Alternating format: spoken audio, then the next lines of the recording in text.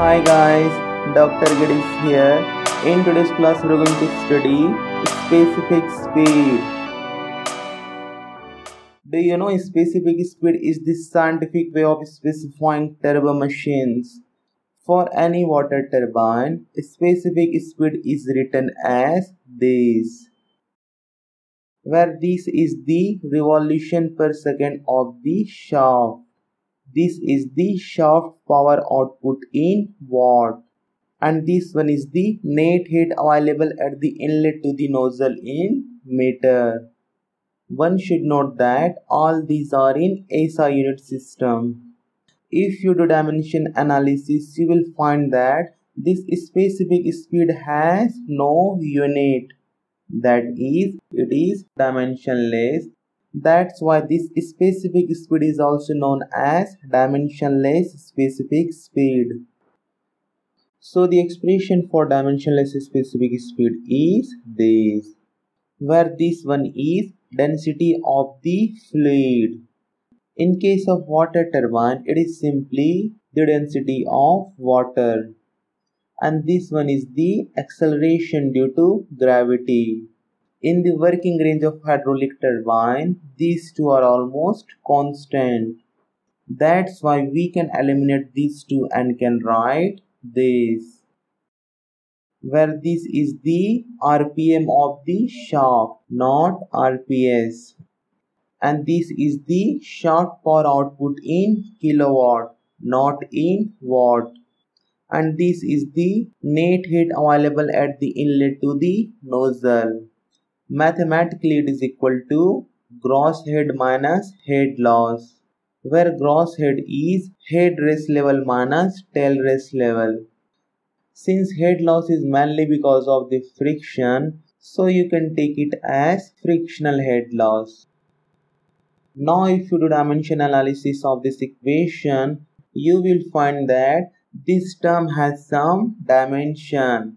That's why this term is known as dimensioned specific speed, or simply just specific speed.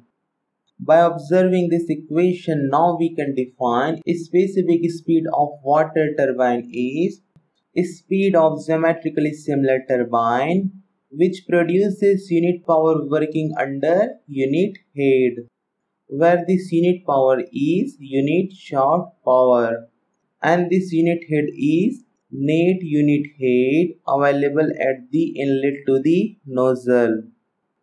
So what is its physical significance? As I earlier said, it is the scientific way of specifying water turbines. Still not clear, huh? Let me explain you by an example. Suppose we have a dam and we have a water reservoir over here, and this is the pipe which is connected to the nozzle, and here we have turbine. Then water in the reservoir will flow from here, converting its potential energy into kinetic energy. When high velocity jet strikes the turbine blade, the blade starts rotating. And from Faraday's law of electromagnetic induction, we convert mechanical energy into electrical energy. So this entire setup is nothing but a typical hydroelectric power plant. Being an engineer, if we are wondering whether this turbine is efficient or not, if it is efficient, can we install even more efficient turbine over here? To get the answer of this question, we have to install different types of water turbine over here at different configurations, which is practically infeasible. That's why we do model analysis of geometrically similar turbine in wind tunnel.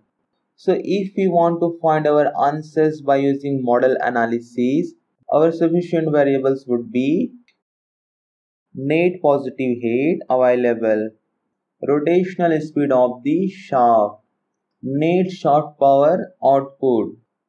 If we combine these three terms into a single term, we will get specific speed, which is this.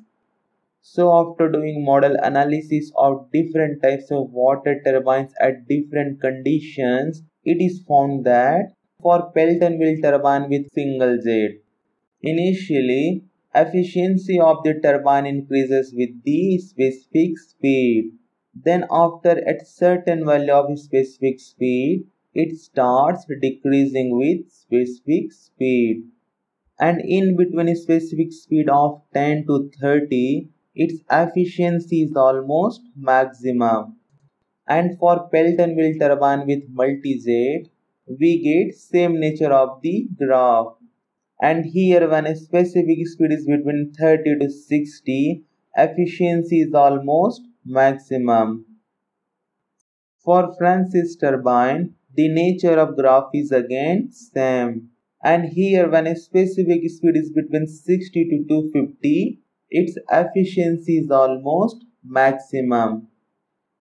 And for Kaplan turbine, when a specific speed is between 250 to 900, its efficiency is almost maximum. Now come to our initial concern. If we want to install the most efficient turbine over here, then first we will find what is the net heat available, what would be the rotational speed of the shaft, and how much output power is required. Then we will find the value of specific speed. And for maximum efficiency, if a specific speed comes out 10 to 30, we will install Pelton wheel turbine with single jet. If a specific speed comes out 30 to 60, we will install Pelton wheel turbine with multi-jet. If a specific speed comes out 60 to 250, we will install Francis turbine.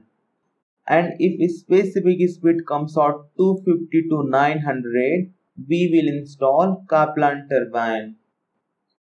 Let's solve a numerical for even more better understanding. At a hydroelectric power plant site, available head and mass flow rate are 24.5 meter and 10.1 meter cube per second respectively. If the turbine is to be installed is required to run at 4 revolutions per second with an overall efficiency of 90%. The suitable type of turbine for this site is, so what are given? Available head which is 24.5 meter, discharge which is 10.1 meter cube per second, RPS which is 4. So from here we can get RPM is 240 and overall efficiency is 90% and suitable type of turbine to be chosen for this site. So being an engineer, we will recommend the most efficient turbine. For this, we first find the value of specific speed for these given parameters. We know that expression for a specific speed is this. And this is given, this is given, this is not given. So we have to find the net heat available at the site. Let this one is equation 1. From our common sense we know that overall efficiency is net short power output upon total power input, where this net short power output is nothing but the P used in the expression of specific speed. And the total power input is nothing but H net into weight flow rate. Why? Because heat is nothing but energy per unit weight. So if we multiply H net into weight flow rate, it will give total power input. And weight flow rate is nothing but density into discharge into acceleration due to gravity. By using these values into the expression of overall efficiency, we get this. And by putting given values into this equation, we will get net short power output required is this much kilowatt. So on putting this value into equation 1, we will get specific speed, which is coming out 250.6. Since it is not dimensionless and its dimension is quite complicated, that's why we simply write SI unit instead of its unit. Since its specific speed is in between 60 to 250, So being an engineer, we will recommend Francis turbine for this site. I think now you know what is the specific speed and what is its physical significance. If you still have any doubt regarding this, you can ask me into the comment section. And in case if you are wondering what is the expression for specific speed of the pump, then it is this, where this is the RPM of the pump impeller and this is the discharge in meter cube per second and this is the head in meter. So by observing this formula, we can define a specific speed of a pump is the speed of geometrically similar pump which delivers unit discharge over unit head. And in case if you are getting confused over the power of H for pump and for turbine, then I have a simple trick for this. Just draw a triangle and write 3, 4, 5 in this way. Then from here you get H to the power 3 by 4 for pump. And from here you get H to the power 5 by 4 for turbine. That's it for this class, guys. If you found my this video useful, chances are my these videos are useful too. So check out these videos and to subscribe my channel, just click on this and do not forget to click the bell icon. Thank you for watching this video till end. I really appreciate.